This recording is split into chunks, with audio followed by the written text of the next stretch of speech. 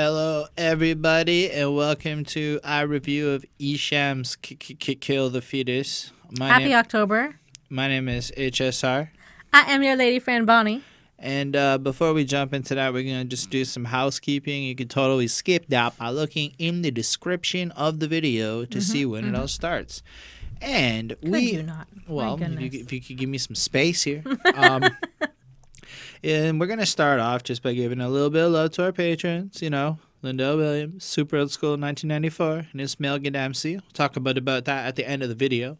And as we go along in this little discussion that we're going to have, going through each track, the whole album track by track, feel free to leave any comments along the way, correcting us, giving your thoughts, your opinions, all that good shit. And last week, we talked about The Psycho Realm, which is the name of the album, and the group is Psycho Realm. So it's kind of like The Psycho Realm. Anyway, we got this really awesome comment from G4Nickus Rap. Man, I'm new in this rap thing, but when I started hearing the whole album and then the next ones, The War Storybook 1 and 2, I was wondering why they're not as famous as other hip-hop groups. People mention they got beats, sick lyrics, sick flows, isn't like that enough. Anyway, Psycho Realm will always be one of my favorites, and Stone Grind will be one of my favorite album ever, which is a pretty good song. Probably that song was dope as fuck with the spiritual shit in that raw side beat. P.S. When you heard Premonitions, did you understand what Duke said in Spanish? I'm just curious. Haha. Respects from Spain. Always loved the fact that people from other countries and shit that are not Canada watch us. And so I... Wait, it's Spain. No, okay, I was right. It's Spanish.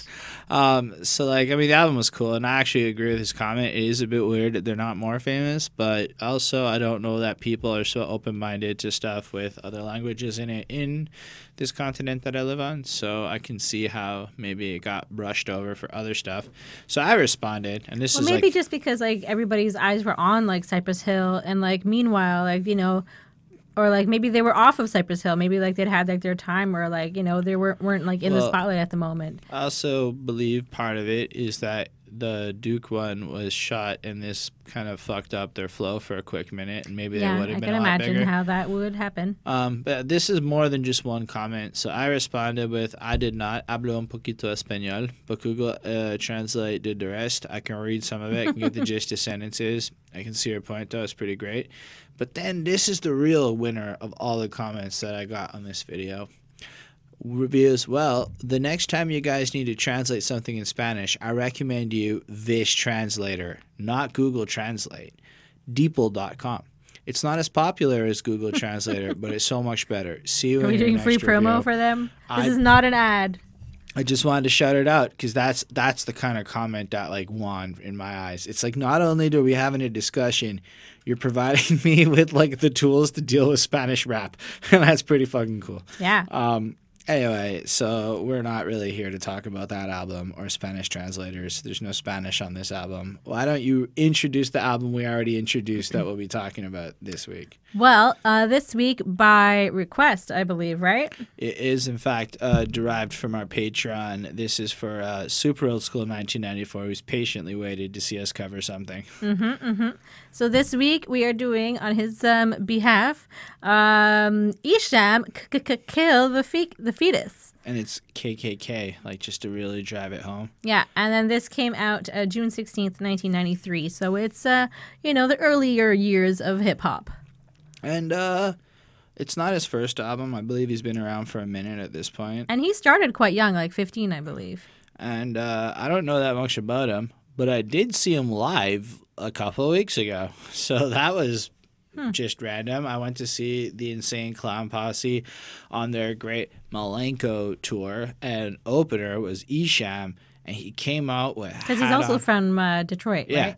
And they're kind of similar genres. And I think they worked together at some point. I read something about them releasing something together. Well, I believe part of the reason this was requested is because SuperOldSchool1994 was watching our Insane Clown Posse review, and there's at least one connection I made between that album and this album that I thought was really interesting. And I think it was kind of like, y'all should learn some history, and that's the point of this because we were there.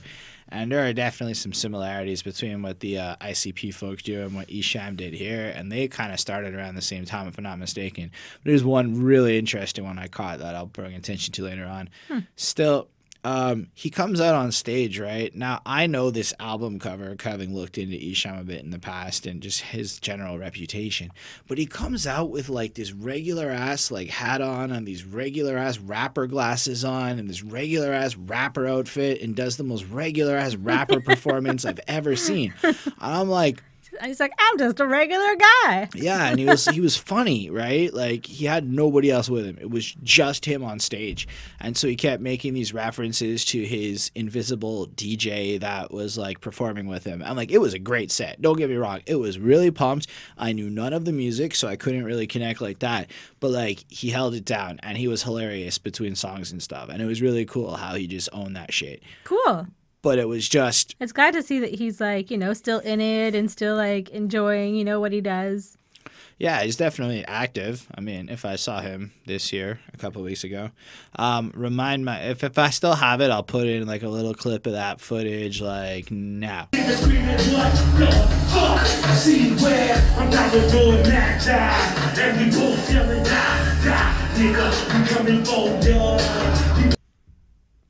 Anyway, so let's talk about that album cover and the name of this album, because I don't have a lot more to say except that according to everywhere on the internet, this is a seminal horrorcore album. And the word seminal is often used attached to this one. What does that word mean? I'm not 100% sure. You should Google it with your magic computer. Let me see what the word is.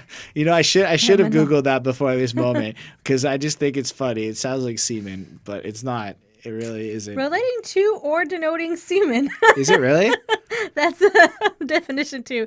The first definition is of a work, event, moment, or figure strongly influenced later developments.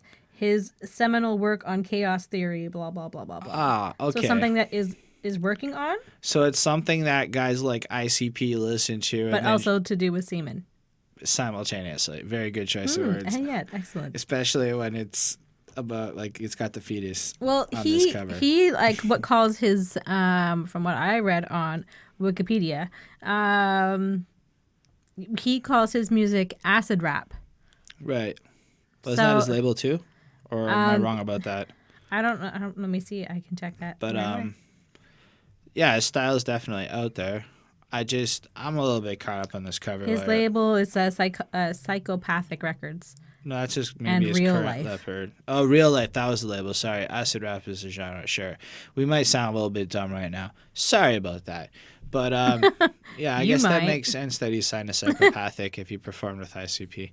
Anyway, yeah, his cover is fucking crazy. I mean, it's like a fetus face and shit inside of a uterus. It's just fucking graphic, right?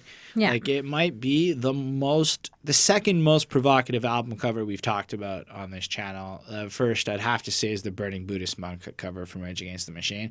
This comes pretty fucking close because it's right out there. And then on the side, it's just Kill the Fetus yellow and Esham at the top and the album. That's my favorite part, is the little the album that appears on the side, like written upwards. And I don't know. It's from the first second I saw this cover years ago, I've never forgotten it. I've never forgotten the name of this title. I did dabble into listening to it once, but I don't remember it, so I don't really think it counts. But yeah, it's pretty, like, stand out, shocking. I mean, as far as shock music goes, that's what I'm expecting looking at this cover. Some shocking shit. I love it. I think it is really well executed. And I guess it's interesting to see him as such a normal dude now, having seen this shit, like, on this cover. For me, that was a bit weird, but I love it. That's all I'm trying to say. Yeah, I mean, well, I've never really heard of him or, like, listened to any of his music or anything like that. So this is definitely my, like, first experience in, like, his realm. And I agree with you. The cover is quite shocking. I mean, it's like, you know, exactly what it is. It's like a fetus all, like, snug in, like, the, I don't know, embryonic sac. I haven't had a baby. I don't know all these terms. So I may or may not be right, but it sounds right. So yeah, and it's like, you know, you can see, like, the umbilical cord and, like, everything. It just looks like, you know, and it's obviously named, like, KKKill The Fetus. And so, I mean, it's quite, it is what it is. You assume that this baby's going to die or is dead or whatever. And or that you should kill it. Or that you should kill it. And also right away, it made me think of, obviously, it made me think of America KKK. It's Most Wanted. Yeah. The Ice Cube album. Yeah. With, the KKKs. And I thought that was pretty cool. And I think that he makes some, references to him as well. Fair enough. Yeah. So, yeah, you brought us on a big quest here, SuperOldSchool1994. So I ask you, what is evil? Things that are vicious and things that are anti-human. And that somehow... I wasn't expecting a start like this. Hold up. Just, it's a bunch of, quotes and stuff laced from, old-timey TV. That's what it kind of sounds like. It sounds like a classroom, because you hear the bell of a school ringing throughout. To me, that felt like a siren, not like a siren, but like a fire alarm or a prison bell or something like that. Just kind of grating bell going off, right? Interesting. Like an intense dark bell. It wasn't a happy recess bell. It was a mean, scary prison riot bell, in my mind. Okay. And then because you've also got that doo-doom, doo-doom, doo-doom kind of thumping, intensified bass line, and the bass line kind of comes in and out, and there's a clacking or something metallic that's striking a sound as well. It's I don't know, I thought the beat was awesome. It's really well executed, and the way it just kind of fades out. There are definitely parts of this where it's just this talking over this siren and there's nothing else happening, and it's really interesting. But what's being said, it's fucked up to me. The following program deals with controversial subjects, and due to its explicit nature, parental guidance is strongly advised. Cliche, corny, fine. But then when you really start thinking about it, the theories, opinions, and beliefs expressed are not the only possible interpretations. The viewer is invited to make a judgment based on all available information. So, the first thing you're hearing on this album, on a song called What is Evil, is Esham basically saying, use your fucking common sense and make an informed decision about this shit. Don't just look at it at, face value and make your opinions. Think about it. Use that conscious mind you've been given to absorb information and shit. And I think it is so smart. And I was really impressed with this. And then it kind of floats into this philosophical exploration of what evil is. And most people agree that evil exists, blah, blah, blah. For some it's this, for some it's that. And then I love how it just flows from this dictionary definition of evil directly into these various philosophical looks at what evil could be. And then halfway through, it stops being the first person's voice, and it just becomes a bunch of different stuff, looking at stuff human misery is not caused by some evil force, but by the stupid actions of being something stupid or whatever. I couldn't hear it all. Evil is a choice. It's just all these different ways of looking at it. It's not such a black and white subject, and when you really start to think about what is evil and you try to define it, it's such a loaded question over this dark pulsating beat, and you just get this big, it sets an atmosphere for what you're about to hear, and it definitely says, don't just think I'm a psycho right off the jump, at least I feel if you're smart and you're listening to this, no offense to anybody implied, but if you're really critically thinking when you approach this kind of an introduction, it's meant to be satire. It's meant to be a certain thing. It's kind of a little bit of a warning. This is going to shock you, but really think about why I'm writing these songs. That kind of an attitude is what I felt was given off. So for me, it's kind of like what Eminem did with his this is a public service announcement, blah blah. But that was really something else I read was that obviously Eminem was inspired by him. Seminal. Can we just go seminal every time we get inspired by this album? Yeah. But yeah, I feel Eminem's is worse. I feel this is a far better use of this intro because it really touches on some deep shit. It's a really well thought out, well researched look at evil, in my opinion, and I give it a 4.5 on 5. It's a very strong introduction. It might be one of the best introductions, but yeah, I think it's cool. Cool. So yeah, I definitely thought it sounded more like a classroom bell when I heard it, but I mean that's just me. Obviously he's trying to figure out here what really is evil, and then he talks about human beings have kind of have the decision to be, they have the choice where they can be evil or they can't be, and it's based off of what is surrounding us, our environment, what's happening in our world. I really like the beat on this one. It sounded like very like industrial and grimy, and it sounded very cool. I liked it, and I found that like it was the way that this song is placed and like written is kind of like an essay. The way it's like often, you know, like in the first paragraph, like it ends with like asking basically like the question you're trying to answer in your essay, and so like that's kind of what I feel like he's trying to like answer in this, you know, on this album. He's going to answer this question, like, what is evil? And he says, you know, Esham has basically done this by asking what drives a person to the depths of evil. So, yeah, I mean, even though he's not featured on this song, I don't think, it's just like clips of like, you know, TV shows and whatever else. I think it was really, really well done. I liked it. It was pretty cool. I gave it a 4.75. Well, let's discuss some symptoms of insanity.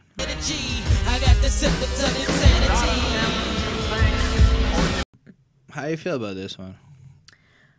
So this one just sort of seems to be his like personal feelings towards his like mental struggles. I think he's talking a lot about like suicide, and he talks about like, you know, is he schizophrenic, and he's questioning that, and that comes up, you know, a few times on this album. So he mentions it, which is like, you know, an interesting way to kind of show his creativity. You know, it's a different, you know, being a person who's schizophrenic, you know, they can see things maybe differently than us, and maybe that's why like his music is so like interesting to listen to, if that's true. So in the second verse, he's talking about killing others' family and like dog and fetus, and that he's like the black evil. There's a lot of like kind of crazy stuff that's going on in this song, and he's basically feels crazy. I think basically, you know, because he's schizophrenic, or he thinks he is. I don't know if he's actually diagnosed, and so he's kind of struggling with like the voices in his head, and like that's kind of, you know, and obviously another symptom. And he's kind of saying that maybe he's insane, and these are all his symptoms, basically, he's describing.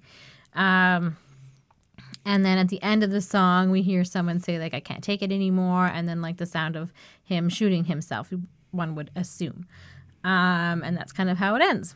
And so, I mean, it's good. It wasn't, like, as the first one. But I give it a 4.25. So, like, there's a problem I have with this album and many songs, and it's maybe just my snobbery of being a millennial in 2018. But, like, I have a bit of trouble with the gritty mixing, and I probably know it's technological limitations of blah, blah, blahs, and there's a million great reasons for it, and it doesn't actually take away from the artistic value of what Esham has created, but it totally impacted my ability to enjoy the song. So just to put it in, there's a few of these tracks where, like, I feel like I would give it a higher grade. But what if you have to put yourself in, like, the mindset of, like, someone in, like, 1993? I don't, though. I mean... You have to, like, imagine listening to this on a cassette. That's why, like, I'm saying this now, because I'm aware that I should take that into context, but in my opinion... I bet you on a cassette, on, like, a crappy boombox, it would sound so good. You know what? I bet it would sound, like... gritty, and it would sound really gritty. I feel like I'm spoiled in the era I grew up in, but I have a lot of trouble with the mixing of this era when it's not like top notch per se. Okay. Anyway, but I love the fact that he's using Alice in Chains' Dirt for like the beat of this, and that his sample choices are so fucking interesting. And I agree. I look at this like he's trying to explore, like, he's got all these symptoms and these cravings and these tendencies and these desires and these fucked up thoughts going on, and I guess from his perception, these are the symptoms of insanity. He doesn't fully understand it, but he's letting you know some of the crazy shit that goes on in his mind, and just to like kind of prove the point and stuff. And like, it's really great flow, and it's really excellent rapping. Like, I was pretty surprised at how like much I really enjoyed this. Like, it's not like it's over the top even. It's like I'm coming back again and I'd rather be dead. I'm out of my mind so much and need a brand new head. The symptom of insanity's got me intertwined. Voices in my head playing tricks on my mind.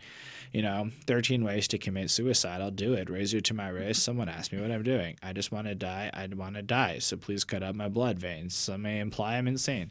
I mean, I listened to a lot of emo in the mid 2000s. So like, it's not that far fetched for me to hear some shit like this. I mean, and like, I think it's an interesting like subject matter in general because first of all, people should be talking about this stuff like it's a real thing. And I feel like he's putting it out there to shock you, but also to maybe like raise some awareness that like this is a real thing that some people feel. Like he feels so fucking, I don't know, if I catch a slug in the head, I'm dead. I don't give a fuck. Who want to know? Who want to know where the bad guys go? 9mm, aim to kill right between the eyes, bro. And then kill the fetus, kill the mama, kill the daddy, kill the dog, shoot them all up, shoot them all up, shoot them all up dead, y'all. And it's like a really extreme way to like look at maybe some of the more pressing themes and things that are going on inside of their environment. Like if you really consider, if you're listening to a bunch of music that's like kill them all, do this, bang, bang, bang all the time, this is just taking that to a more direct and blunt level. And like I don't know what his exact intentions were with it, but I do feel that by making it so extreme and shocking, it almost makes it more of a conversation point. Kind of does what science fiction does with a lot of these themes. Like it's so exaggerated that now we can actually have a conversation about it, which I like that angle that he's taken with this. It's cool to me, and it's pretty fucking well done. I really, really do. Yeah, I noticed he spells out unholy a lot. I guess at the time that was a moniker or something he was going under. But I like the overall sense of it, like crucifix, 666, Esham's back into funky mist, live after life, life after death, tell them what's left, I'm holding my breath, insanity, symptom, insanity. The way he does that like flippy thing with the words, he does it a lot on this album, and I really like that flow thing, and I can see how that was seminal to the way certain other rappers in the late 90s was bouncing around from Detroit and using these kinds of rhymes, syllable sound combines to blow off to the next level. I'm just saying. I enjoyed this. I enjoyed the song, but I gave it a 4.25 because like as much as I love the artistic merit of it and all of that stuff, it's a little bit hard to listen to. Maybe that's part of the point, but I feel like with like a remastered version of this would be like fucking bless. I don't know. That's all I gotta say about that. Let's go check out Running From Me. Run from the gun. If I took you, then you're done. If I did, so you were done. Sword up, shotgun. Goodness gracious. It gets to the end of this song, and it's the fucking suicide hotline skit. Yeah. And then obviously ICP heard that and made their own version of it, so they were spoofing on this fucking skit. Oh. You see what I'm saying? Because it starts off... Did you not know that before this? No. But when I heard this, I was like, no fucking way. Because it starts off like exactly the same way. And I'm like, okay, I could see how Violent J spoofed on that shit. Because in this one, it's like the guy hangs up and he kills himself or whatever. Yeah. So it's not like he talks to a goofy clown that's fucking with him. Or the Great Malenko or whatever. Mm-hmm. So I caught that. Otherwise... How funky is this song? How funky is this flow? Very funky. How wicked styles is this shit? Because, I caught a couple things that ICP may have played with in this song. I'm just throwing it out. But yeah, you like it? Yeah, I mean, it was kind of comical and at the end it was anyways. So basically it starts off with like a cop or like someone like talking about dealing with like Satan and his evil and like all these like crazy things that like happen and whatever. Like it's really weird. And anyways, and then I liked the lyrics, Funky's getting cut up into little chunks, put your dead body in the trunk with the pumps. So that stood out to me. I don't know, it was just like random line, but I thought it was funny. And like, so yeah, the end of the song made me laugh like a little bit because like, this guy, he's killed his family and then he like calls like the suicide hotline because he needs to talk to somebody and he says he's cut up his, his wife and kids or whatever. And she just like wants like hold please or whatever. And then like just disconnects the call. And like it was kind of funny. I mean, it's ridiculous and funny from someone obviously not in his shoes. But like hopefully like the people who are actually working at these kind of places that have like a little bit more patience than the lady who answered. And then he basically says at the end, like, I'll just kill myself because he would rather basically kill himself than deal with someone like her or like someone that was going to give him like attitude because society is just like a bitch like that. Well, I mean, So I he thought called that the was, like- suicide hotline after killing him, and then he said he's going to kill himself after getting hung up on. No? Yeah. Yeah. But it sounded like he was almost like, not like, he was like, oh, I'm going to kill myself. It sounded like he was going to like, just like the way he said it to me sounded like he was like, might as well just kill myself. Like kind of like in a funny way, just Right. because he can't even deal with like people around him. And like, even like the people who are like are there to help him, like disregard him. Yeah, It just seemed makes like kind of total sense. pathetic and kind of funny at the same time. But it still sounded a little bit scary, like the overall feel of the song. I give this one a 4.25 on 5. I'm okay with the intro part and the outro part. They're fun. I could live with them. I could live without them. But that middle part's excellent and pretty stellar. I love his rapping on this, that like really upbeat kind of shit. Like lyrically, it's fine. He's just kind of flossing, but like going a little more extreme. Like come and deal with the real, the devil pack steel like this. Plus, I'm a suicidalist. God bless the child who gets buck wild with the wicked styles tearing the aisles.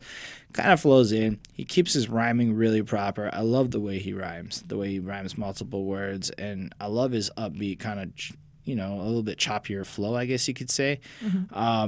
And I just love how it kind of sounds like everyone else's hip-hop in the sense of what he's saying, only he goes pretty fucking next level with his own niche of, like, being a little more extreme and crazy and actually making it sound a little crazier than the average person can pull off. But he does it like it's so nonchalant. Like, he does it like he has all this swag with it. Like, yeah, I'm gonna fucking kill myself while brushing my shoulders off. Like, and that's what I think is super interesting about his approach. That makes me really enjoy it. But then what he's saying is a little bit more extreme and a little bit more interesting because of that. So it makes it a little more of a pleasant song. I think the beat and everything about it is excellent, but I could live without the intro and outro. So I give it a 4.25. But at the same time, I'm also very interested in Esham at this point. It makes me want to keep listening to shit on this album. And if we go a little quicker on some of these songs, you gave us a 23-song album to talk about. So it takes a while. Yeah, enjoy. Voices in my head. The matter, the sounds, the pitter patter. I'm losing my mind as I walk up Jacob's ladder. Can I? I think what makes this song kind of really cool and brilliant is also kind of to the detriment of this song, is my basic feeling. So I love the fact that he basically does the whole song, but the whole way through, you hear the voices in his head talking louder than him, telling him to like kill himself and things like that as he's going through it. Yep. You should just kill yourself. And it's like louder than him rapping. And it's to maybe like exemplify this is what it's like to be me or whatever, right? And from the art value, the artistic side of it, it's fucking next level. Yeah. I got to give big props to the move. I don't like the execution. I feel like it kind of hurt my listening experience. But at the same time, I don't mind. Like, I know it sounds a bit critical and a bit douchey, maybe. But, like, I look at it from, like, the perspective of an enjoyable song. I did not enjoy that move. From the perspective of What do you mean? What are you talking about? What part? all the doubles of him, like, screaming over himself. Like, I feel like the verses were really solid, really interesting. But it's The called beats- Voices in My Head, so I feel like that's kind of like what it's supposed to be. I know. That's why I'm not, like, I'm not criticizing, like, the artistic choice. That was really amazing to me, and it's really creative, and I've heard nothing like it before. On the other hand, I can see why this wasn't so seminal as some of the other moves he may have done on this album. Or maybe it is. I don't actually know. Sometimes I talk out my ass, and then you guys call me on it in the comments, so I'm trying not to do that. But that was my only grievance, but also amazement with this song, which put me at a really, like, mixed feeling. Rapping-wise, it's fine. He references, like, 13 ways and still counting them down from his track, like, 13 ways, I think, and which Yeah, it's off of like a previous album, I think. you know, he hears voices in my head telling me to go ahead. Something in my mind says I'm better off dead. It seems like I'm drowning in my own conception. I'm my own worst enemy with no exception. Like, I really dig that shit. I'm not going to say that the subject matter, so sometimes it's similar song to song, but he manages to keep the flow nice and keep up individual nuances that like make it totally engaging. Like this one has a little bit more of a self-reflection, a little bit more of I don't like it. He's like questioning if he should kill himself in a bit more of a direct way. Yeah. But at the same time, he's got the voices. He can't shut him up, telling him to go to sleep in a tub and never wake up, etc., etc. And as he's going through all these verses, questioning the murder and the killings and the insanity, you have that layer on top that really drives home what it must be like to make you feel this way. I don't know. I give it a 4.1. I kind of like what this song is trying to be, and I really respect it. Like, I really do. I think it's super artistic, and that's what I'm loving about this album is how every song has managed to show me this new creative piece so far of Esham, and it's cool. Even if the effect isn't always perfect from like a delivery. But then again, if he had written this and recorded this with today's technology, maybe it would have been fucking next level. So maybe it was a technological limitation. I don't find any of the rhymes are like super over the top in terms of shocking me or anything. But like I said, I like emo music, so a lot of this isn't necessarily new to me. But like I do enjoy how blunt it is. Like then the voice will whisper and they start to scream. I grab my head in pain. I grab my gun again. Could it be I'm just lonely or just going insane? I lay my head on the pillow inside a bloody bed. I got my gat in my hand. Man, I'm gonna kill these voices in my head. And I love that extremeness, right? I love how blunt that is, and I love the fact that like people feel that shit and are willing to talk about it. Because again, I feel like it's an underrepresented thing in music in a serious kind of way outside of emo punk rock, you know? Right. So I like that this isn't about like fucking flamboyant haircuts. It's about like gritty shit, but the consequences of it in a more explicit way, and I dig that. Anyway. How do you feel about this one?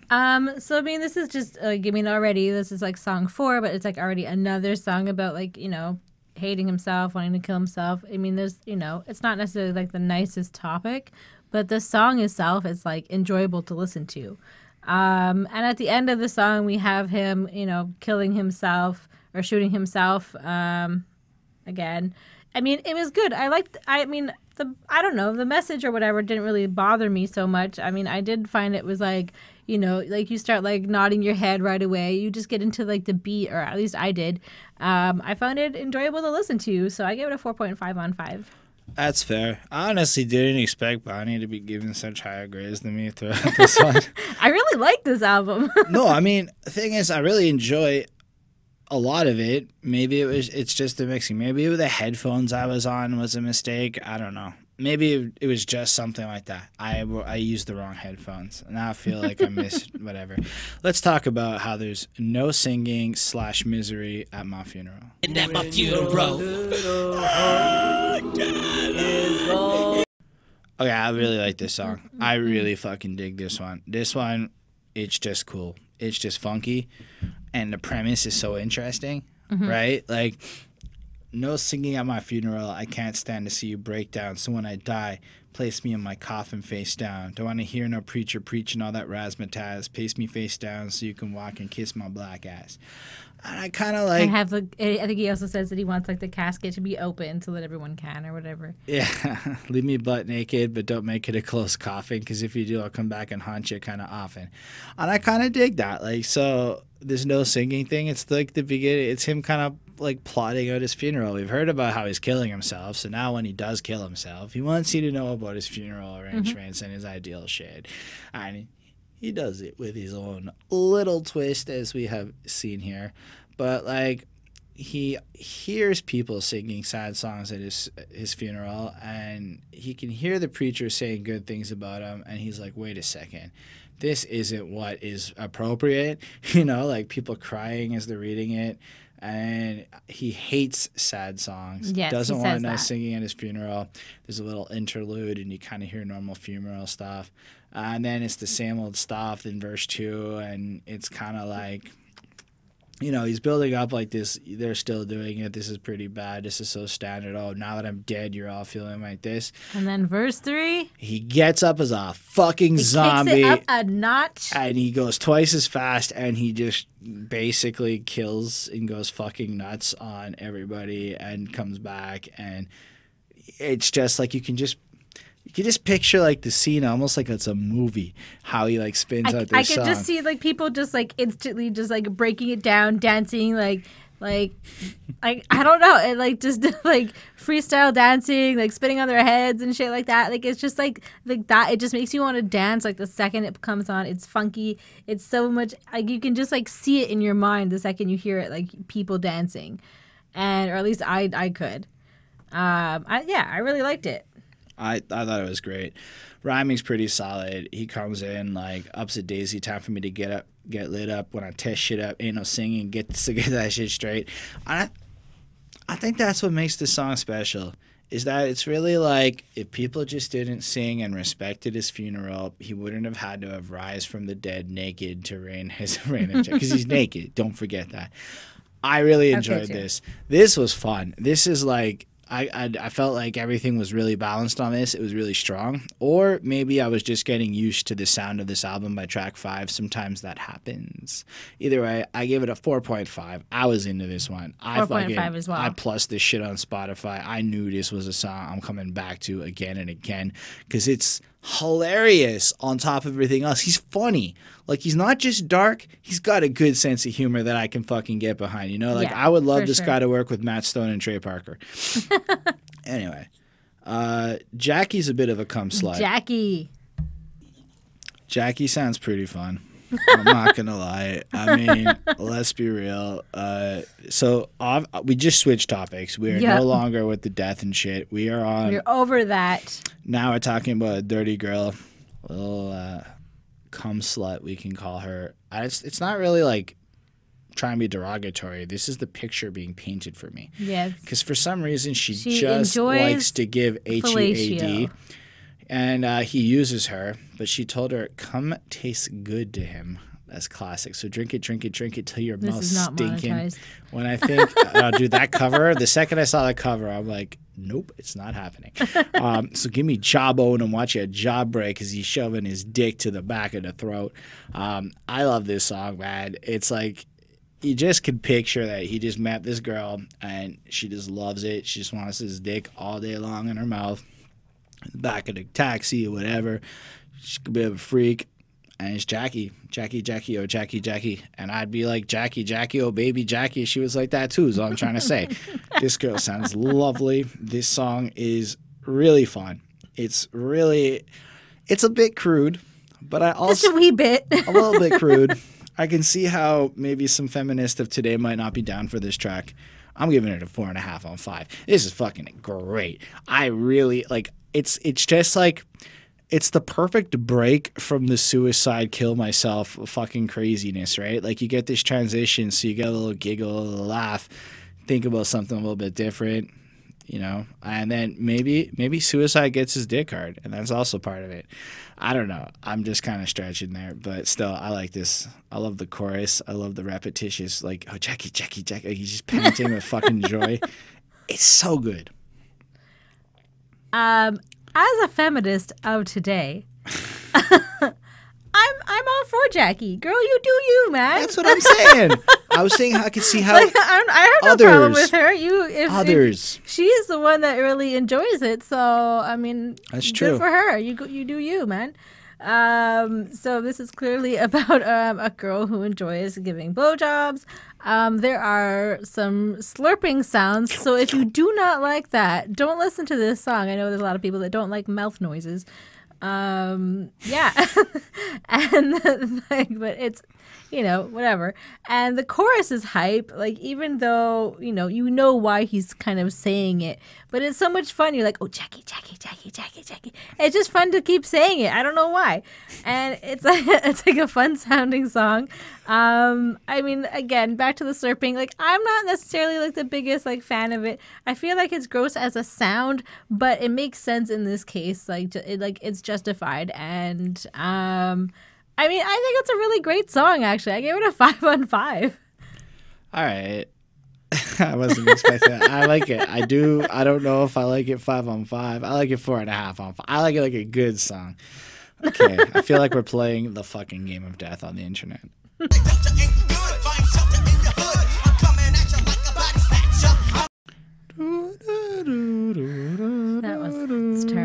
do that. I'm doing it. You can't stop me.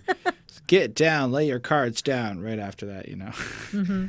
How about you start this one off? Because I feel like I talked a lot, and here we got the full Natas group, so it's kind of exciting. It's a little bit more than just Esham. Yeah. So I mean, there. I think it's what. Mastamind, TNT, yeah. and Esham. Yeah. So I mean, it starts off kind of like with like the Jeopardy song, and it's kind of like then like mixed with like creepy voices and stuff like that, and. I don't know. I mean, I didn't really like have too much to say about this one, honestly. But like, it wasn't like my favorite song, but I think it was clever and it was like well performed. It was basically like try not to die, do it better than others. Like if you are going to die, die well, kind of, I guess.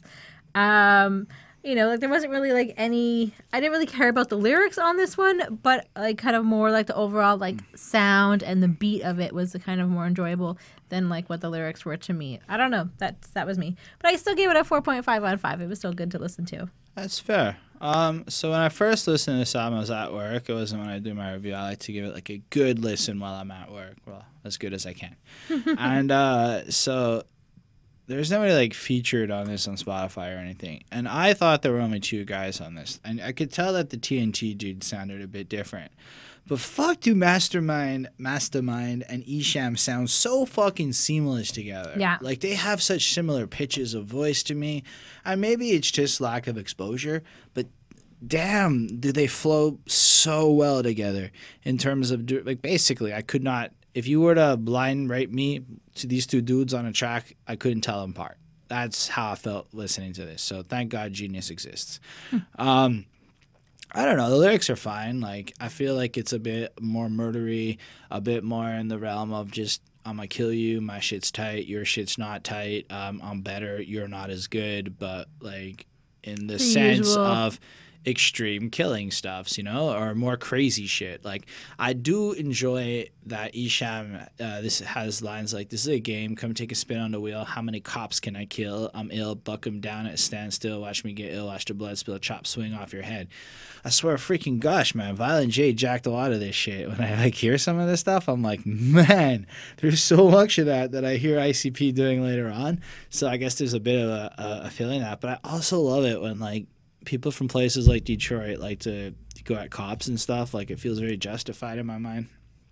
I enjoyed it. Russian roulette, cock back and take aim. I want me some bacon, so I'm finna cut a pig. Why the dimes to split your wig? Fuck, man. Like, it really is so ICPE. Red rum, come and get some. Hangman hung by their tongues when I sung. Like, it's pretty solid shit. It's really well done. It's got this great flow. I do think TNT is a little bit of a step down, a little bit of a buzzkill compared to the other 2. I wasn't as into him. It was fine, but he also had a very small part on the song compared to the other 2. I like the fact that it flips between guys the whole way through. I like the fact that they're just able to be so engaging and alive when they rhyme. I feel like the beat was just as solid as any of the other ones, but it ended up coming out to a 4 for me because I feel like it's a little less interesting than some of the other ones. It felt like a posse cut song on an album, which I guess it a little bit is, but it's what it felt like. Maybe I misunderstood it, but whatever. I'm okay with that. You want to move on to Headache/Wet Daydreamer? Sure. With a shotgun, Biddy got done. You don't want none. Know what I'm talking about? All right, Bon. How do you feel about Headache, and then how do you feel about Wet Daydreamer? So in like the first like half of the song, he's basically like, I'm crazy and I'm gonna do whatever the fuck I want, and I will make your head ache. And then that's kind of like the gist of that. And then in like the second part of the song, a different head is aching, I may say, because it's all about him meeting some girl and she brings him to her place, and then there's another girl there, and like everybody's fucking everybody, and they're like basically like into they're just crazy and they're just doing whatever, Getting and then lots of blowies, and then the girls are having sex and he's just watching. And then, like, they please him, and then there's, like, sex all around. He fucked and he fucked and he fucked till I caught my nut, and then... And then he woke up. And then he wakes up and he finds himself basically covered in himself. And kind of like a 12-year-old boy, if I'm not mistaken. So, I mean, Yes. it is what it is. Yeah. It's interesting. I mean, it was an okay song. I gave this one a 4.25.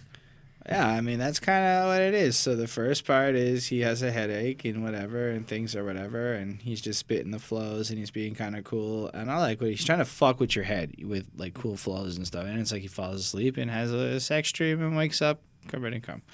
I enjoyed it, though. I mean, I'm going real deep, and real deep is how I go. I like how he does that shit. Every time he does that, it never gets boring on this album.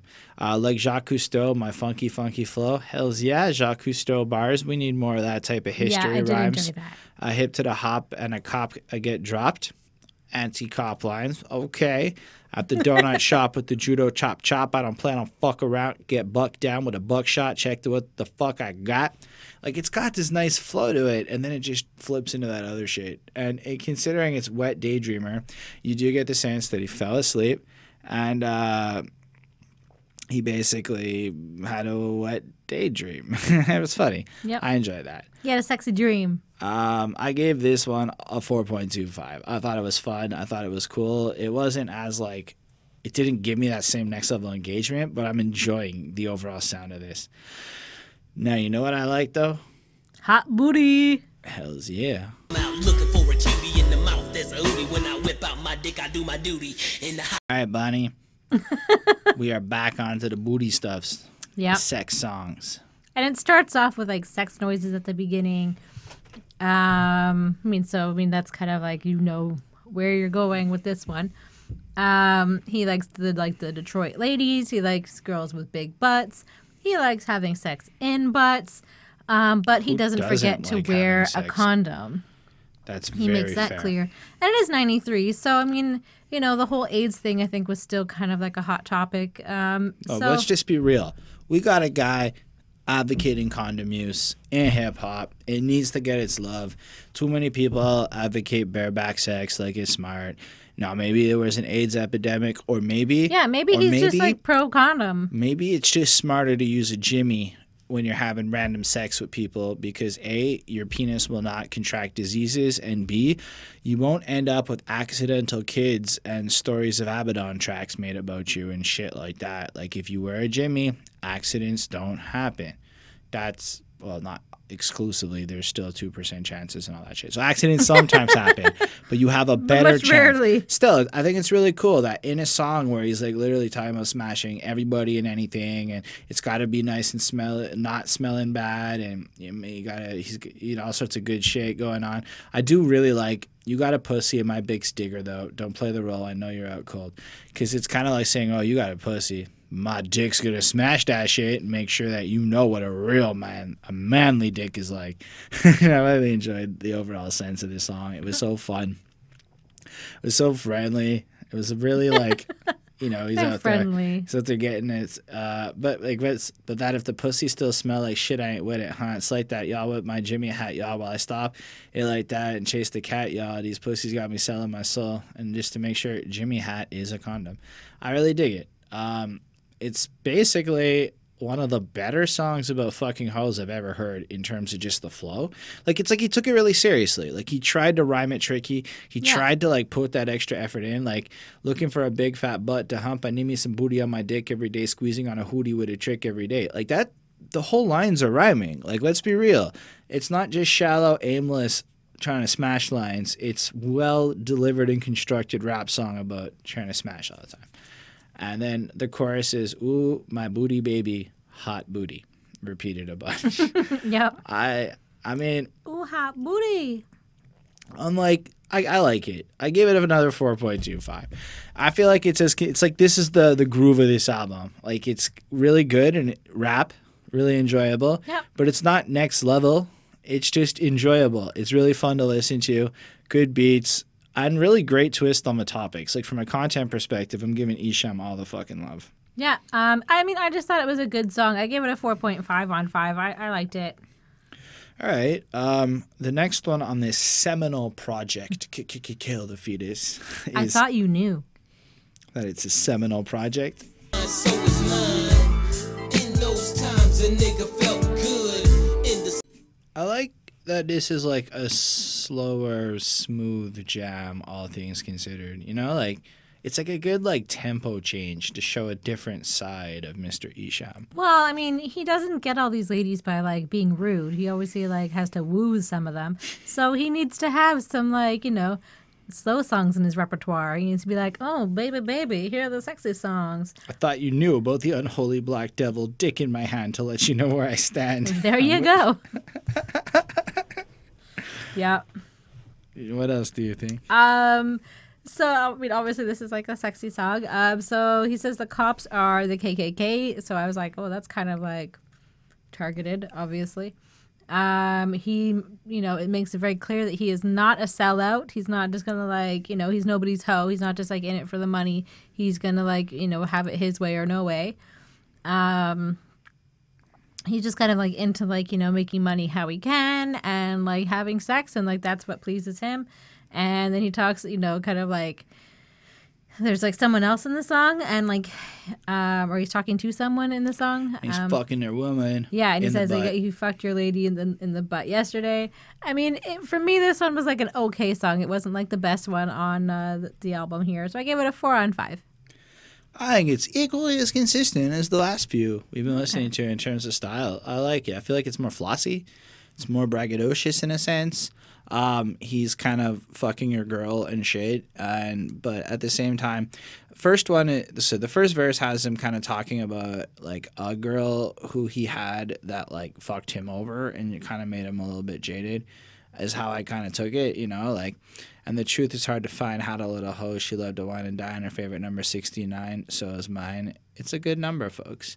I ran through plenty of hoes, whatever, or whatever, and it's a toss-up if my homies fell through, and so he's like, I kind of got the feeling she two-timed him a bit, and like, he's running. I don't know. Don't do that. Maybe I'm misreading this song. You guys know what to do in the comments if so. I don't want to spread misinformation as we've been accused of in the past. But I dig it, man, because then verse 2, has the cop situation coming on, and he's just kind of describing that he's not going to sell out. He's gonna say what he's got to say. That's important. And then third verse is my favorite, man. It's just because I'm fucking your woman's mind, I got to go get my roll on. I gotta get my stroll on. I gotta go get them on. And once it's on, I'm feeling all right. I think I'm gonna fuck your woman tonight because I don't care. I don't give a fuck about how she kissing your baby and now she's sucking my nuts. And then he fucked her in the butt yesterday. Yeah, very direct. Like, I kind of like that, though. It's what I liked about Scarface, too, that bluntness, that, like, there's no need to, like, find creative, stupid ways to sugarcoat that shit. This is what's happening. You pissed me off, so I fucked your girl in the butt. I made her suck my nuts after she kissed your baby. I'm like, damn, man. That's pretty hardcore, really. Like, when he put it like that, it's like it's pretty strong. And so I give it a 4.25 because I dug the way that he, like, flipped it and, like, kept it fun and interesting in the way Esham's been doing on this album. And in a sense, it's kind of looking at what is evil. That's kind of evil, Yeah. Maybe it's not. Maybe it's cool. I don't know. Are you down with OPP? Yeah, you know me. Not the Ontario Provincial Police. No, they knew what the fuck I meant.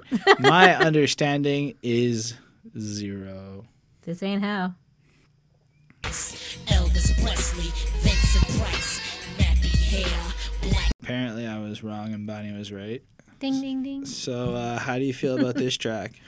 So like right away, as soon as I heard it, I was like, this is not going to be my favorite song. It's just like something about like the sound of it and like the bow, bow, or whatever it was. Like I just found it like annoying but I mean, I guess maybe that's like what it's supposed to be. I mean, that's kind of what it is. It's called like If They Say It How. So it's obviously supposed to be kind of like an unenjoyable experience. Like, I think that he's just trying to like bring, give to us, I guess. And then he kind of talks about that life is, kind of like hell sometimes for him. And like, when we look around and like what's going on in like, his communities and like around his neighborhood and like to his kind of people. So, I mean, there's a lot of hate and racism. And he's kind of saying like, if this isn't hell, then kind of like, well, what is? Because this sucks. It obviously like this song has a point, and it is like he's making like a statement here.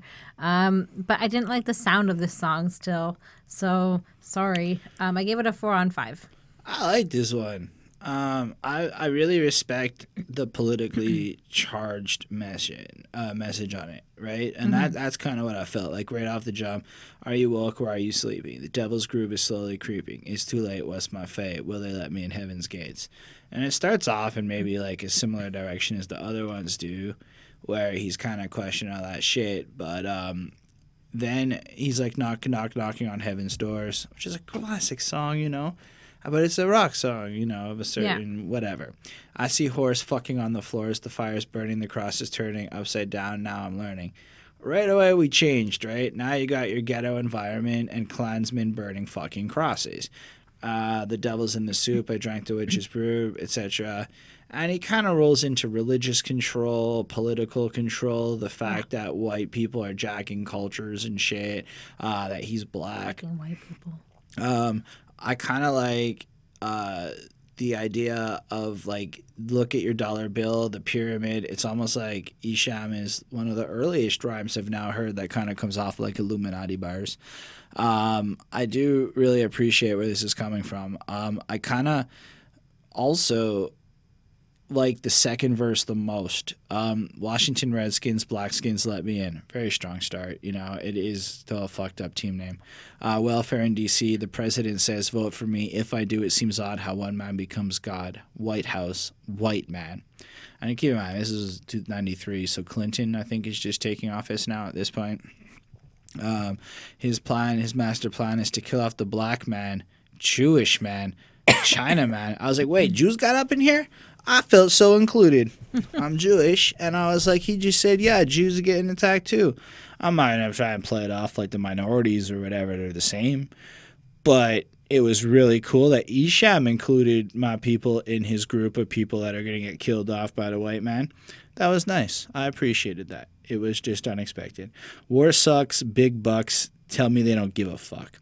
And that's true, man. That's just facts. Like, that is what it is, but they don't care. There's money up in that shit and all that other stuff. So I really enjoyed this track for the tone of it. It was very slow paced again, like constant, like this, that. Now it's basically, it wasn't trying to be tricky. It was trying to drill home a real message. Yeah. And I appreciated that. I gave it a 4.25 because it was a little lackluster. But aside from that, it's fucking dope. You may now say the my name understanding of the next... is 0, and that's how I fucked up the last time, okay? Because his understanding is 0. You better murder me, man. I'm telling y'all to kill me.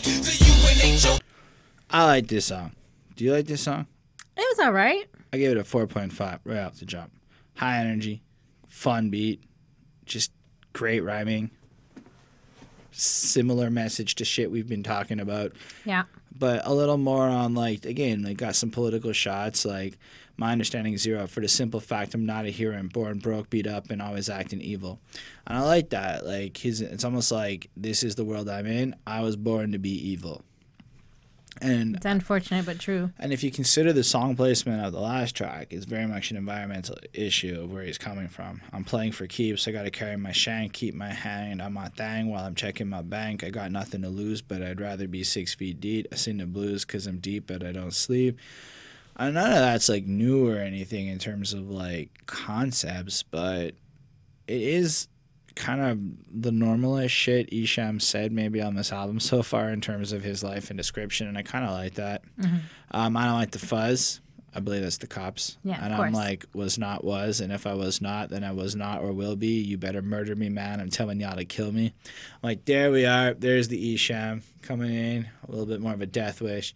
And I just like how it flows in. I like how the idea is like he doesn't know anything because of what he is and how he's maybe perceived by people. So the assumption is because of him being born maybe a black dude in the hood, he can't understand anything. And so it's almost like this self-fulfilling prophecy that turns you into an evil type of thing. And I dug that general premise. 4.5 on 5.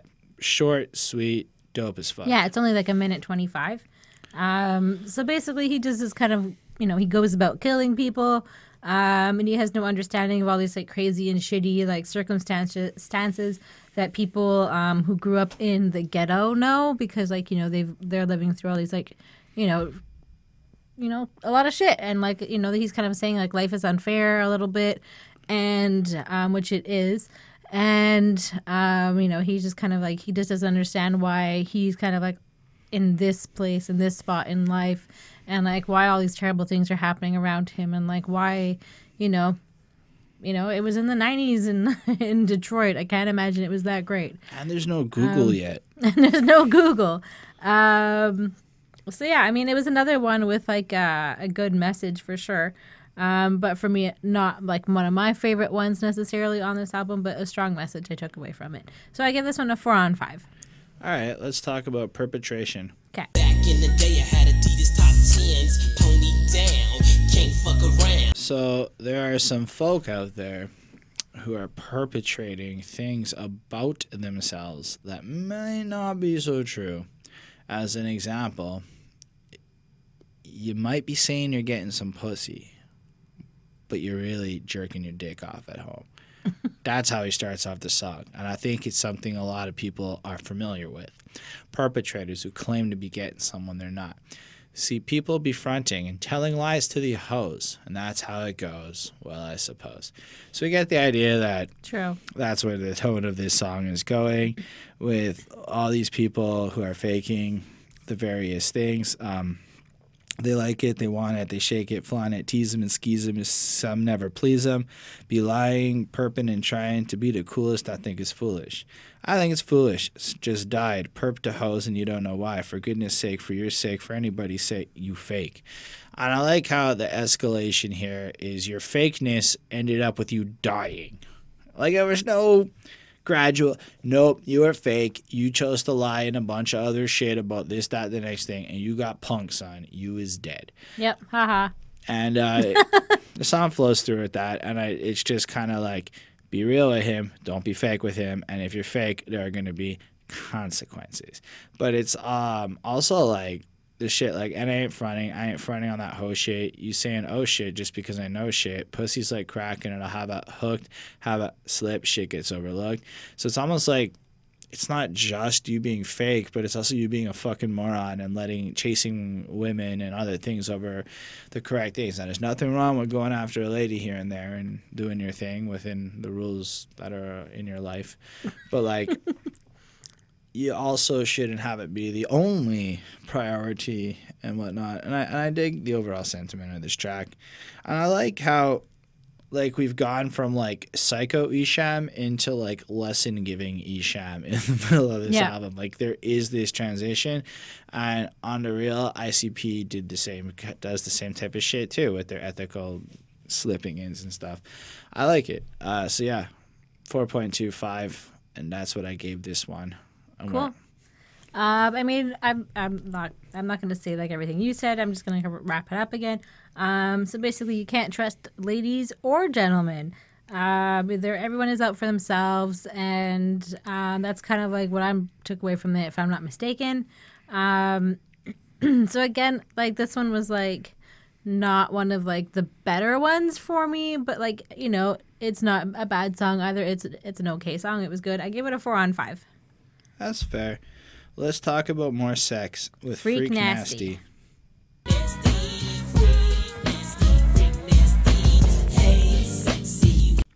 Classic lines.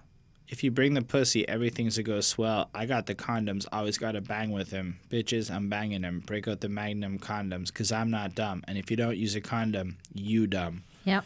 Those might be my favorite lyrics on the album. And I like that shit. Yo, rappers need to be telling people to use condoms. Yep. Especially with all the girlfriends they're fucking. Like, you're basically banging other dudes' girls all the time. That's like asking for some shit to go bad. You best be using rubbers whilst you fornicating with everyone else's girlfriend, as hip-hop does these days. Freak nasty, freak nasty, freak nasty, freaks nasty. I mean, yeah, I could see how it's like funny in the right context. I could see how maybe after a bit of some of the devil's lettuce, this is quite an enjoyable. I thought it was an appropriate one. It's a little bit enjoyable to bump along to this but I can't see it being that great without a significant amount of the devil's lettuce in terms of the whininess of the tones and stuff. Yeah. But it's fine. Do you know what? Because I know how. Ain't no kind of frontin', honey. I want the cunt and money. I didn't eat breakfast, but I'll take a little nuttin', honey. Blech. I know your booty's round. I got no cooties, ho. If we get busy, then I got to put my foodies down. He's got no cooties because he uses a condom. Look, it's not like there's anything that substantial. It's got a fun little beat, a nasally, whiny little singy thing. You're either going to love this shit and think it's great, or you're probably not. I gave this a 4. I understand why it can be funny and good. It's not my favorite sex song he's done on this album. No. I do love the condom part. That's a standout, and that is totally awesome. Yeah. So I mean, this is basically about a girl that he wants to like have sex with. It's not the best song on the album or anything. I found kind of also like the rhymes to be kind of lame, and I found even the beat to be kind of lame. You know, again, I like the fact that he, talks about the condom, and if you don't, you're stupid. I gave this one a 3.5 on 5. There's not much more to say about it. Let's talk about a song featuring Mastamind again. Do you know what the song's called? Headhunter. The song's called Headhunter.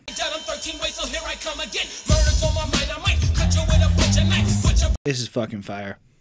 This is awesome. This really reminded me of some ICP shit. And I guess because like I know more ICP than I know Esham. Obviously, I'm giving Esham the props for the seminal nature of his work. But I fucking love this, man. They bounce so well together. They flow so fucking well, man. And right off the jump, like, I think I need some therapy. My mind is playing tricks on me. I see everything in 3D. I bust a shot at Mickey D. I looked inside his head again, fill him full of lead again. Oh, the flow's good. We're back to like rhyming entire phrases with each other again. And it's got like lines like crackerjack, killer, cracker with an axe. And I love shit like that. Better duck in a buck or you're getting waxed. Not that I'm encouraging you to kill crackers, but like I kind of like the overall flow of the sound of it. Like it's really cool. You don't hear a whole bunch of that. There's a lot of killing white people in this song. I'm gonna throw it out there. Yep, just I get it. It's cool.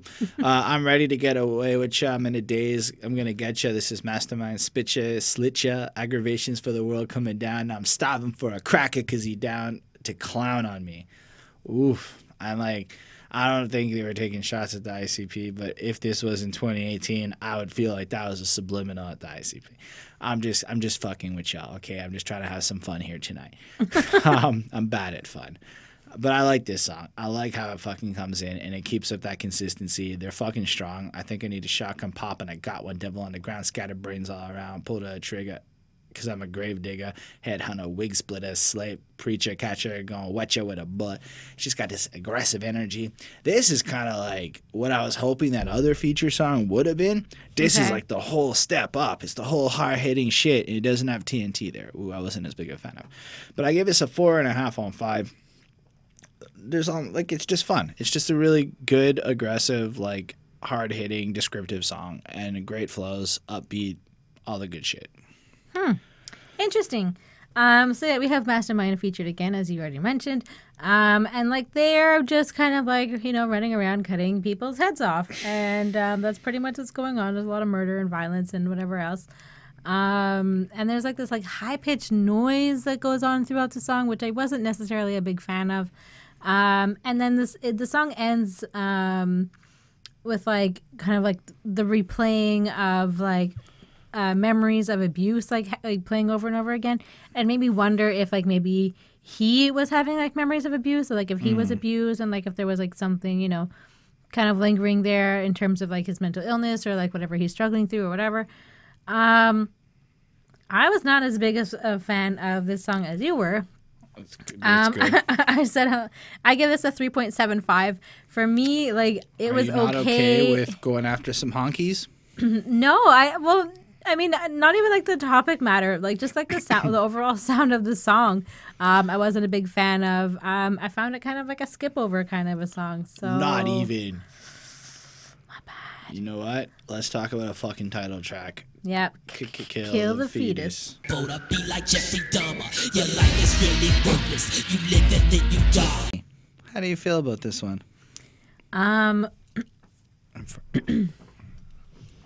Yeah. Start that again. Bonnie, how do you feel about this one?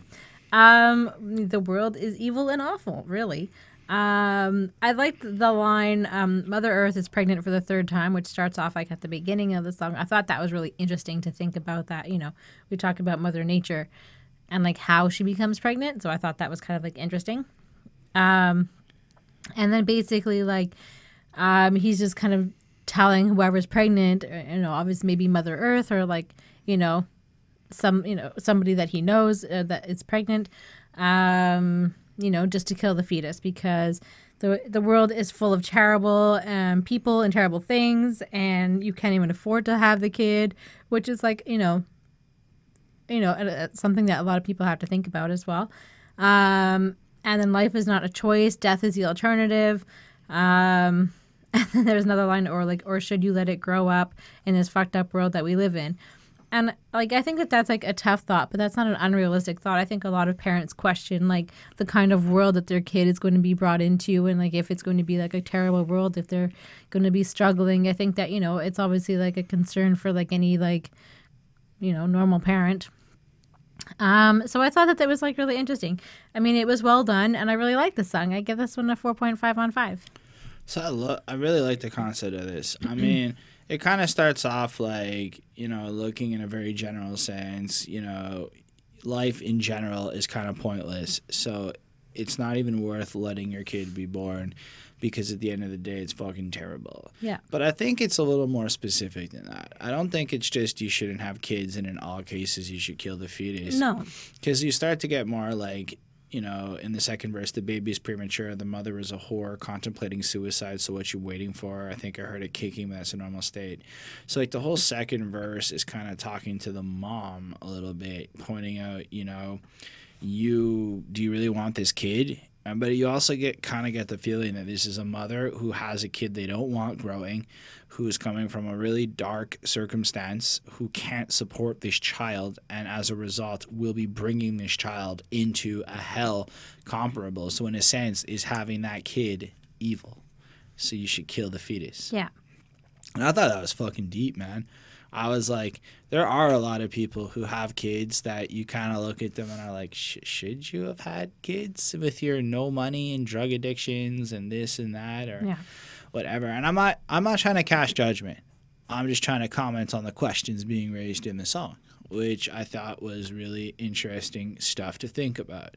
And then I really like how in the third verse, he kind of like sticks it at the dudes a little bit and he shows that it's not just the chicks who have these questions. It's your fucking problem too. Like the planet's really fucked. So now you're kind of stuck. You should have thought about it before you busted the nut. It is a lousy world. I live a lousy life. I think I'd have stabbed you in the stomach with a knife or whatever.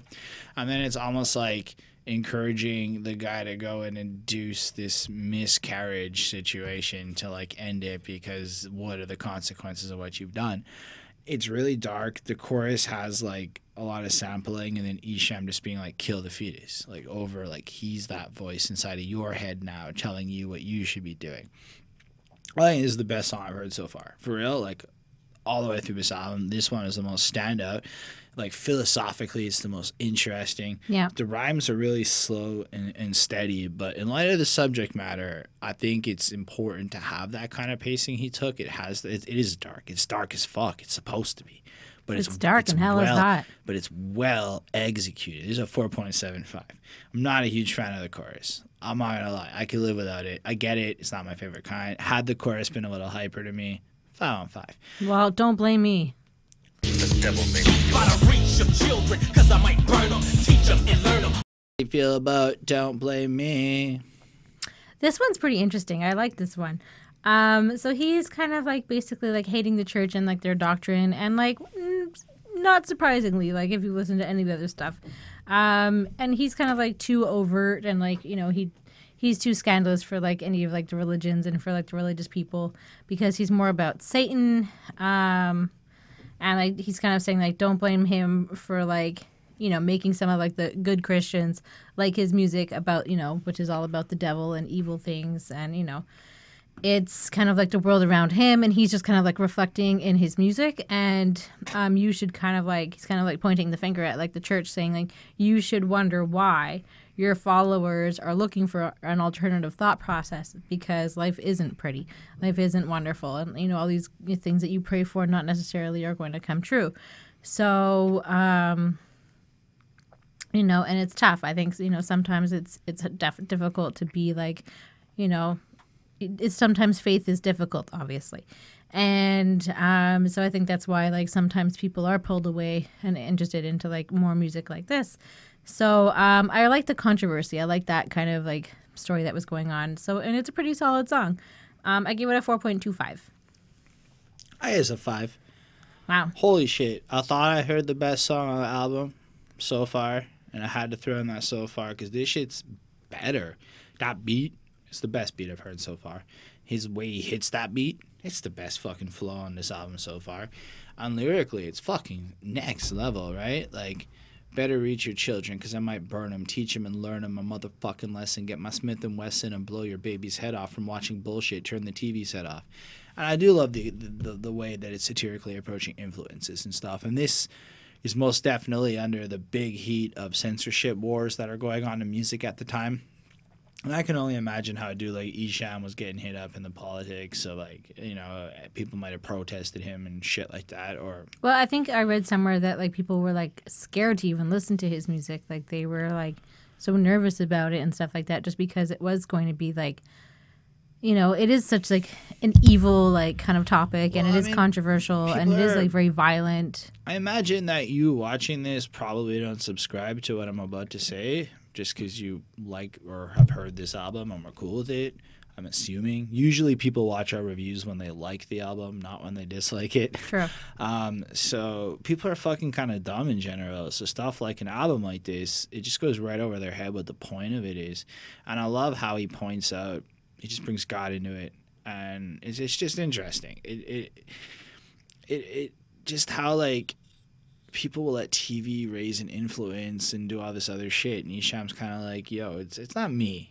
It's not me that's doing any of this. There's a whole environment, a whole infrastructure and ecosystem. Stop looking for fucking excuses.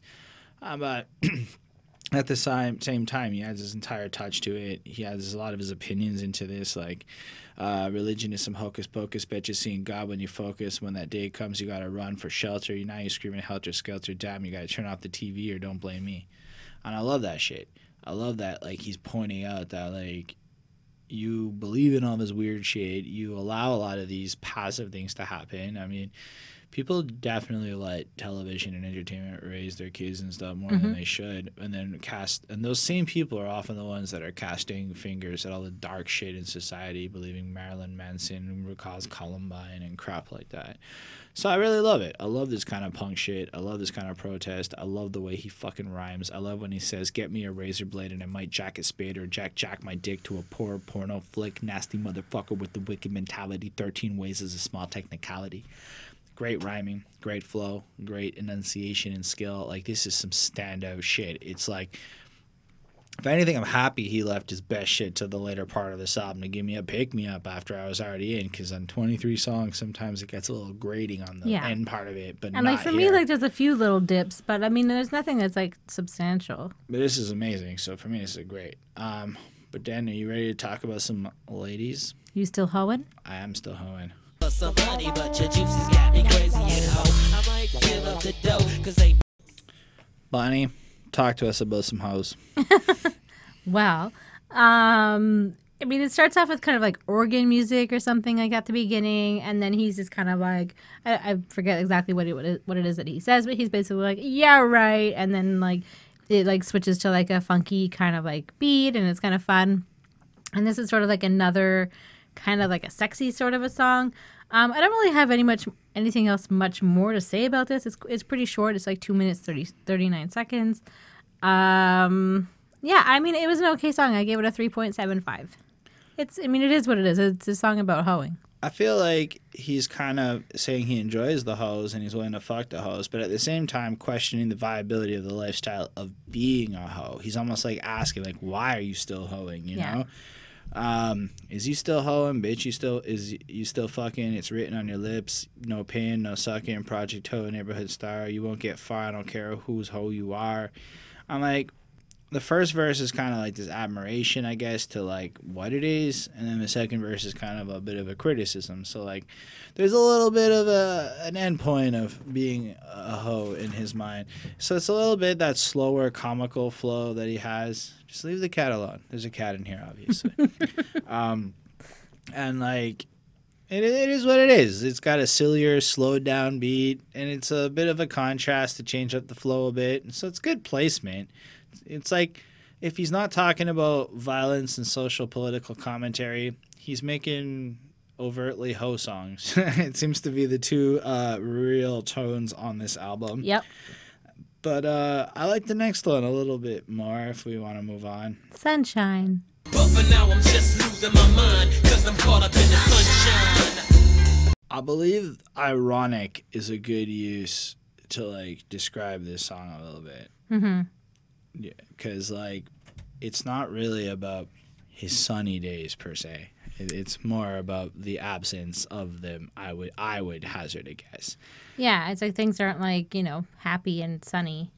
Yeah, so like each verse kind of explores something else that's not so going good in his mind. He like meets a girl. I got confused. This is the one where he's talking about this girl he met and she's amazing. Everybody loves her. But then putting in work, doing my dirt, and I'm the one that ends up getting hurt just for a piece of puss, a piece of bush. And now the next man's getting the tush. I guess I'll know next time. But for now, I'm just losing my mind because I'm caught up in the sunshine. So in that first verse, he kind of talks about, you know, getting all caught up in a girl, dude, and etc. And then his second verse has him dying. He's just dying in broad daylight in the middle of all this shit going on, you know? I'm feeling kind of mellow. Watch the crackheads say hello. I'm just a little ghetto boy, ghetto child running wild with the freestyle, etc., etc. But see, I dissed all my homies, so now I'm kind of lonely, but it's all about me. It's too hard for me to see through my jealousy. Somebody caught him slipping, 2 shots in his dome. So again, there's a bit of a commentary there. It's not just like the main subject. It's a little bit of a, if you fuck around and act like a self-centered asshole, don't be surprised if you get shot and killed. But at the same time, this is maybe some of his how he is or where he's at with his mind. But it's still kind of that irony. And then in the third verse, we are talking about how his crackhead father like steals a bunch of shit and dies. It's kind of, but I got that. Maybe I'm wrong. Maybe I misunderstood it. But it's still in the same vein as the other two. This kind of twisted, ironic tale where it starts off with this sunny tone, but it's really a dark and fucked up situation, and there really is no sunshine. Or that is what's a good day for him. Yeah. So, I mean, I really liked the samples that were featured on this one. It has that kind of like a smooth kind of a vibe. I liked it. He talks about, you know, like you kind of covered it. So basically he was like chilling, and then like 2 guys pulled up. I guess he was just kind of like driving around, and then 2 guys pull up to him like while he's at a red light and shoot him. And now his brain is like out, you know, and it's sitting in the sunshine. So obviously it takes like a dark turn here. And I think it is sort of like the sun is shining and it's a beautiful day, but all these like dark and like terrible, you know, things are happening around him in the ghetto, and just kind of like drugs and violence and abuse. Daylight. Good point. You know, it's like all these things are happening, you know, it's because he's, you know, it could be like a, you know, a very nice sunny summer day or something like that, but it's still like all these terrible things are happening. And like the, you know, how pretty it is and whatever, it doesn't make a difference. So I feel like this message is clear, and the song like hits its target, you know, very well. It's clear and it flows very well. I gave this one a 4.75. That's cool. I give it a 4.25. As much as I like what it is, I feel like what you loved about the beat kind of was like, to me. It wasn't my favorite overall sound, but I do like the poetry and the way he delivered it. Anyhow, my mind's blowing up. Bullshit and hell on earth. I ask myself, how much is my...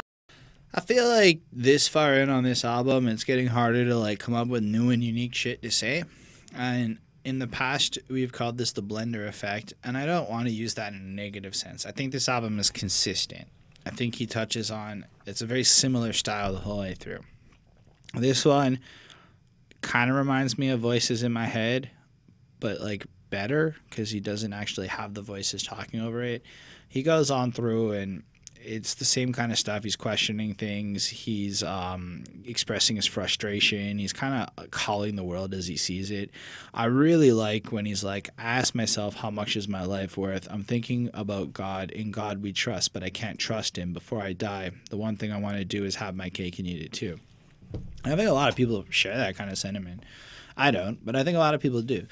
And like, it's like if you're sitting there in the worst kind of circumstances and you're being told God's going to help you out, it's kind of patronizing in a sense. I don't like believe that's the truth, but I can see how it is perceived that way by other folk.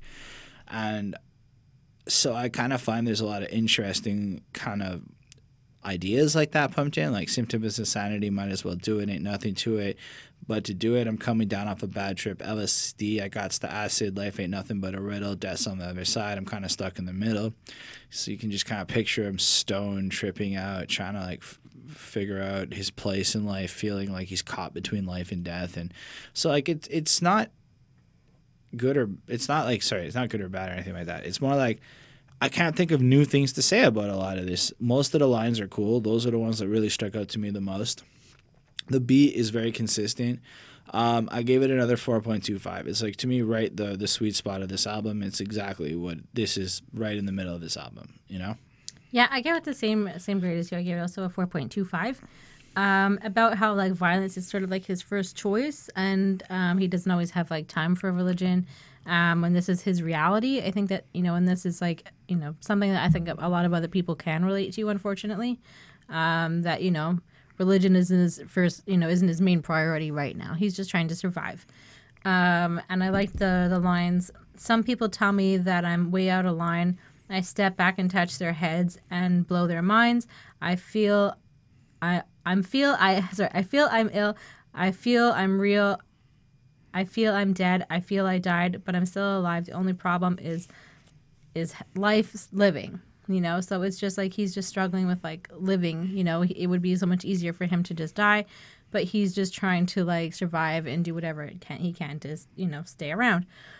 So this song is catchy and there are some like good moments in it, but it's not like a top-notch song necessarily. The beat is grimy, like I found like especially in this song, but it is kind of like as usual, you know, it's kind of like a whole, you know, grimy album. So I give this one a 4.25, like I said. All right, let's talk about Get On Down. Alrighty. But I just kick jams, make you say amen. I got a G-E-T. I feel like this is his like take on an old school, funky, dancey kind of song. Okay, yeah. And I just gotta point out, I can't stand the skipping that he does. Like, there's like he skips it a whole bunch of times. I don't know why he did it. I don't know if that was cool. I don't understand. But it really fucking annoyed me. And that was probably my biggest grievance with this track. That first verse is really not fun. I don't know. Like, I don't know if that was a thing. People like just fucked up the skips. I know Eminem's done it a couple times. I don't like it that much. I don't know if that's a seminal move.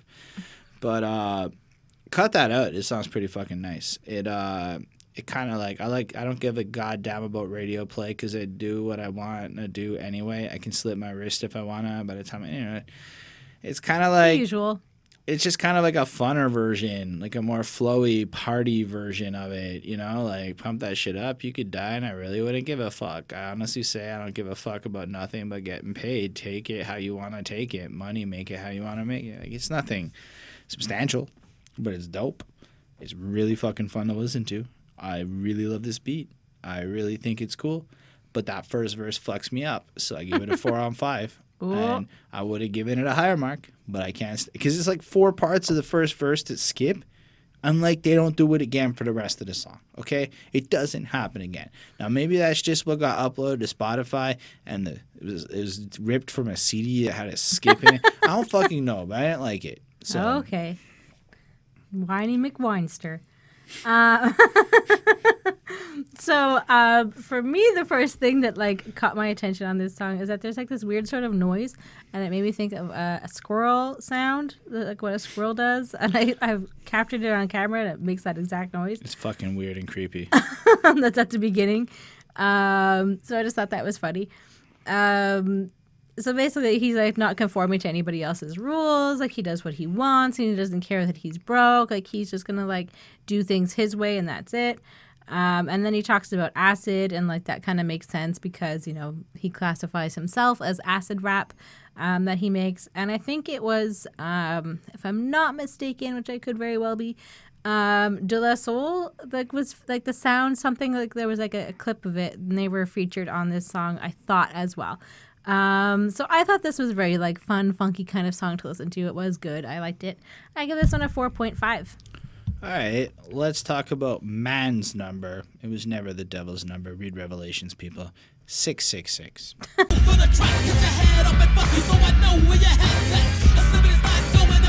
I just get the feeling I like this a lot more than you did. I'm just gonna say it. Well, maybe not. Do you want to go first? You can go first. Okay. First things first, I also wanted to mention that it is, the song is called 666, and the time that this song is 3 minutes and 33 seconds. So I thought that the 333 was kind of like a fun play on that. Just, I don't know, that was me. So right away, it sounds kind of like the Beastie Boys, like at the beginning. But like it more evil, obviously. And there are a few times where he kind of sounds like Beastie Boys, kind of like influence, and like it obviously was like at that same sort of time that they were coming out as well. So I took a clip of some of the lines. I'm a psychotic lunatic, a schizophrenic. I got a tattoo of a dick on my foot, so when I kick you in the ass, I'll be fucking you up too. Red Foreman, what? Yeah, exactly. I thought that was very funny. I mean, I don't know if he actually has a tattoo of a dick on his foot, but I mean, it'd be funny if he did. If that's like actually like what he does. So he can't be killed. He's kind of already dead, or he's like the devil. I didn't really quite make sense of it. You know, he's already going to kill himself because he feels dead on the inside, maybe. It's catchy, and like the end of the song was basically just like chanting 666 666 6 for like 2 minutes, and like, you know, and at the end, you know, I could see how like the church does not like him, you know, because everyone's just kind of like chanting, you know, the devil's number. It's man's number. Okay, whatever it is. Go read Everybody Revelations. else in the world thinks it's the devil's number. Because I have not read the Bible, so I don't know. But because of an Iron Maiden album cover. anyways, I don't know. So yeah, I mean, it's fun, and I guess by the end of it, you just kind of think, you know, if you think that it's 666 is the number for the devil, then it's just kind of like, oh, I guess I'm with him, because I was just like 666 666. It just sounds fun.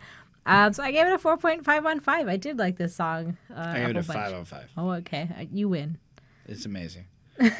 Assholes, bastards, fucking cunts and pricks. That's how you start a song, folks. That is fucking great. I don't know, man. It just comes in hard and hitting. Like, it's ridiculous. This beat is amazing. Now, I'm a sucker for heavy distorted guitar uses in a rap beat. That is amazing to me. It's a great blend. I dig this shit where he's like, I'm the mister with the musical mad shit, manic depressant, but it's still kind of bad shit. I can get funky too, or break me a guitar like a honky do, but I'm no white boy. I'll slit your throat in the middle of the night, boy. I'm like, oof. That's some fucking harsh shit. It is true, man. Yep. White boys like to break musical instruments like fucking morons on the stages. I never understood that shit. Come on, that costs, you know, hard-earned money. I don't know. Maybe it's punk or cool or rock or whatever. I don't know. But I think they're probably just on like a lot of drugs, and they don't even realize what they're doing. No, I think it was deliberate. I think the Who or whoever did it first, I don't actually know. And then people just did it. Whoever. But still, like, it's a great energy. It's a great fucking hook. It's definitely the man's number according to Revelations. But like it's just got this sick energy to it. I feel like I want to hear a whole album of metal beats in Esham. It's so awesome. But it's a 5 on 5. I don't have a lot more to add. It's my favorite. It's tied with my favorite song on this project. It's really fucking nice. But that brings us to the end of this 23 fucking track adventure of this seminal album, Kill the Fetus. Helter Skkkelter. Not to be confused with the Beatles version.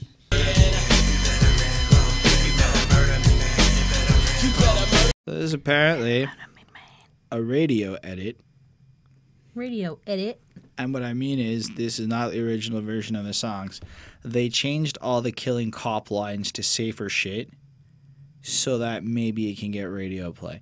2 songs ago. I don't give a fuck about being on the radio, that doesn't man. sound like him. But yeah, I don't know if it was Esham or whatever, but apparently this is the Maybe the label? edited version to increase the likelihood it could get picked up for radio play. Now, maybe this is just hearsay, but there is another version of the song, and every reference to killing cops got like edited. And then I think any of the like swearing got clipped out in this, not all swearing, but like it got kind of cleaned up a bit.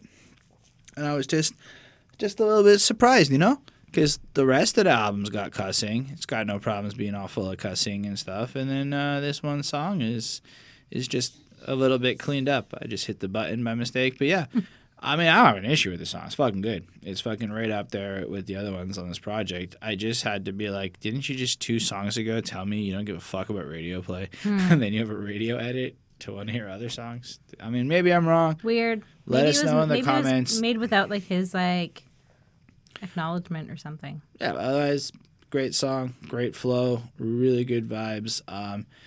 They apparently changed the beginning, so here it's just "What's your pleasure, mister?" But there's a much more explicit version according to the lyrics of the other one. And yeah, I'm okay with this song. It's pretty solid. I don't have a lot more to comment. I do like the "I'm like a iced tea, I'm a killer but illa." Vanilla Ice on the Ku Klux Klan. You better. Darn murder it, me, that man. was all I wrote down too. Because it was really good. But like it's like I'm the Tasmanian devil, black devil, that devil you don't know and who you want to know. I mean, it's a lot of the same. And kind of Tasmanian devils are black. It's a lot of the same kind of shit, you know. I like how he goes voodoo wicked a lot. That it's just gonna make me think of Alvin J. But it's pretty fucking great. A lot of the stuff I've said about why I liked a lot of the other stuff earlier on this podcast, which I went into in more detail for those who skipped to the end.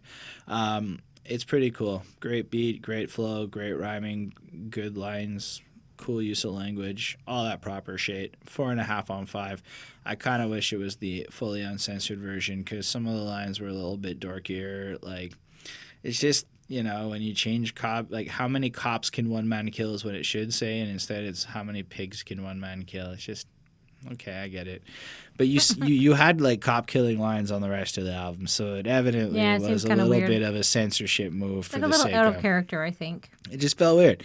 But other than that, 4.5 on 5. If it had been uncensored, maybe I would have felt 5. I don't know. Maybe that biased me. So yeah, I mean, like I already said, you already said it, the Ice-T line, but I like that because, like, you know, I think that maybe he was like Ice-T was like the first person to like make a title like to an album like this using like the KKK. It's not the same Ice. Oh, my bad. Ice-T did other stuff. No, didn't he? Ice-T wrote Cop Killer, which is what I think he's talking about here. America's. That's Ice Cube. Didn't Ice-T do one as well? I don't know. I don't think so. I think you're thinking of Ice Cube's America's Most Wanted, which is what we had discussed earlier. I don't think it's Ice-T. Hold on. We're going to cut Now we're going to... No, we're not. We're talking here. I looked it up. It's definitely Ice Cube's album, America's Most Wanted. Ice-T did other stuff. Wait, didn't he also do something? I mean, I'm certain he's got stuff, but, like... I mean, he has. I took it like "Cop Killer" was what he was talking about at that point. I think from it the was body one count. of his songs, but not one of his. Not anyways. Wow. Well, anyways, I'm she very got the wrong. ISIS confused. I'm so confused.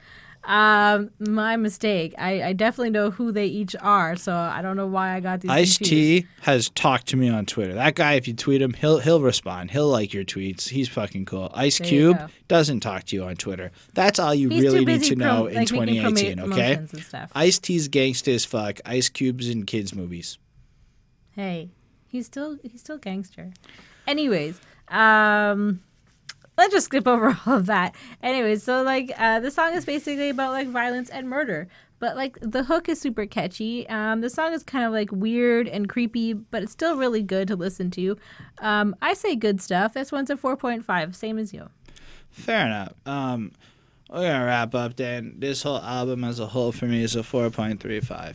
I feel like in some cases a little more polish, a little less songs, a little less random hoeing songs.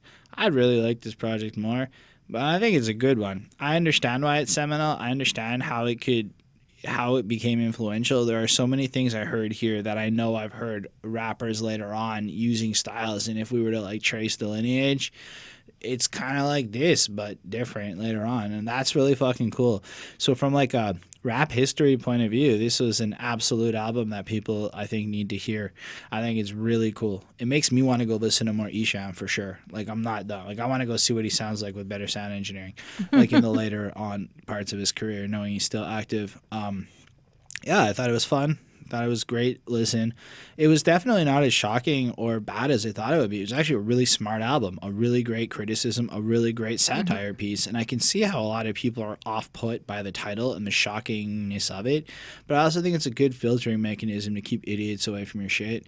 So, like, I respect that. Well done. Great album request, Super Old School 1994. Yes. Thank you so much.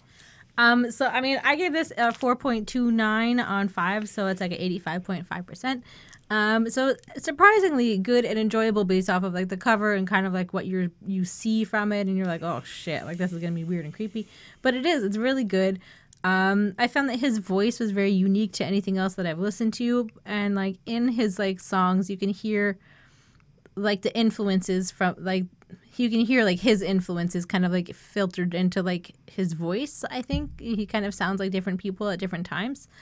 As well, I mean, he's definitely inspired a lot of people, and I think like I read somewhere like Kid Rock and Eminem and like local guys and ICP and like all of them. Seminal. Yeah, and so it is like very like dark and grimy, but I really liked it. I would highly suggest this album, especially if because it's fall and it's like October and you want something that's maybe a little bit colder feeling and like creepy and like kind of Halloween-y vibe.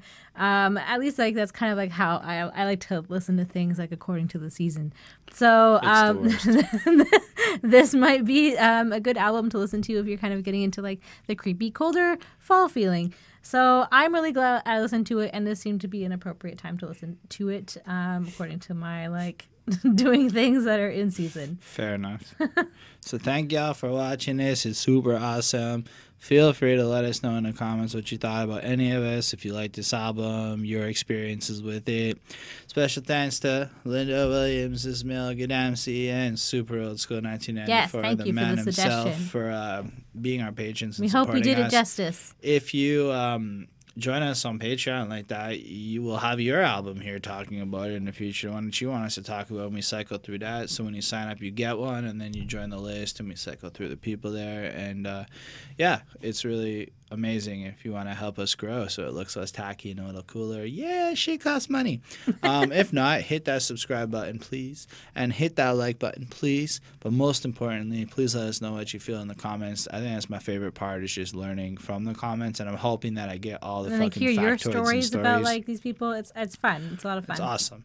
And I'll answer you, and we can talk. So, yeah, let us know what you think. Hit me up on Twitters and all that good shit. It should be floating around somewhere. Have a wonderful week, and we'll be back next week with another Patreon request. Bye-bye. Bye, guys.